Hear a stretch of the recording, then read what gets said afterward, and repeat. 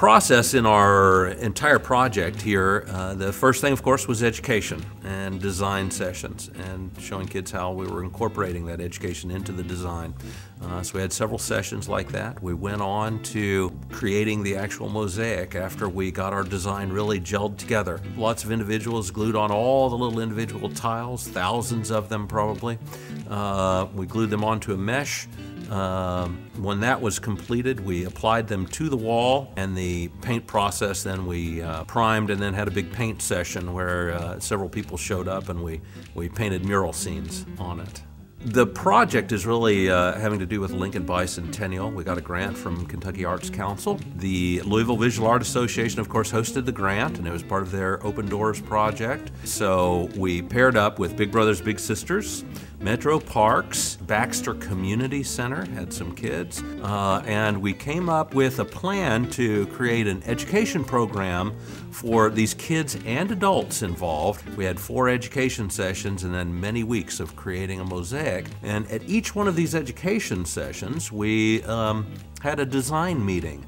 And I tried to work with all the kids and adults there and pull out their ideas of what really struck them as to Lincoln's involvement directly with Louisville. And there was a great deal of that and how we could portray that in a monument. We used a canvas of 100-foot long by 3-foot tall concrete wall. And we have mosaic on that. We have some ceramic work and a painted mural as well. The beginning part of this program was all about education. So we had design sessions and we had education sessions at several different sites. Farmington, the Filson Historical Society, 21C Museum Hotel, and the Muhammad Ali Center. We wanted the kids to be able to be influenced by visual objects and things that they might see. We wanted them to have the opportunity to speak to these historians, and after each one of those sessions, we would have a design session where we would discuss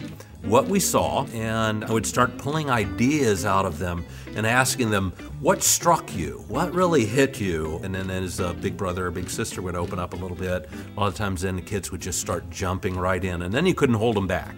They were coming up with all kinds of ideas. And kids are incredibly creative once you open the door for them. So people were really working back and forth quite a bit, which was very nice. At the Baxter Community Center, one of the things we had an opportunity to do, there was a lot of space, and we were able to roll out large pieces of paper that were 3 feet tall, and the kids were able to actually draw on that and realized what scale they were working in. I would roll out a chunk of paper and a little group would start drawing around it, and coloring a little bit. And then they started to get used to it. And we really started to get our design down and finalizing that design. Once our design was really kind of gelled together, we started working on our tile. And when I took out hammers and safety glasses, the kids were going crazy.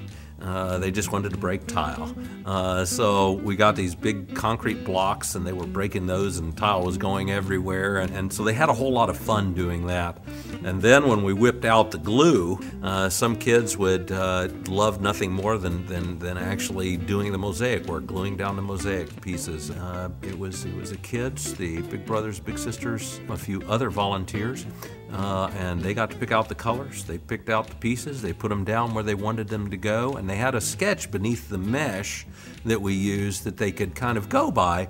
But still, you were plugging in colors and you plugged in one piece and then you had to try and dig up another piece that would go next to that. And they said this very often, that it was like working on a puzzle without any rules. So everybody really seemed to have fun on a lot of different levels there and in several different parts of the project. From there, once that mosaic panel was done, we allowed that glue to dry and then at a future time used a different type of adhesive, adhered it to the wall, and then grouted it like any other mosaic. Then we did all of our paint process. We had a little paint party one Saturday afternoon. Lots of people showed up and we painted scenes on the wall, and that was kind of the finish of the entire project.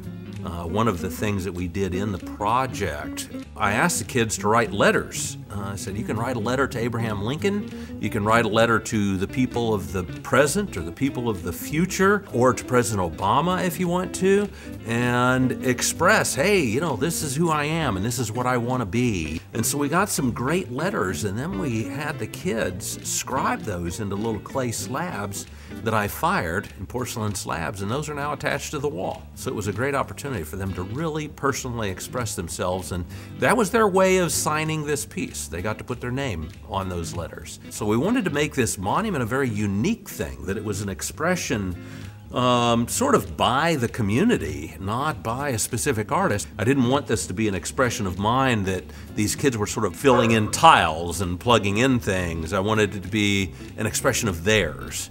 This thing could last for generations, and hopefully it will if it's well cared for.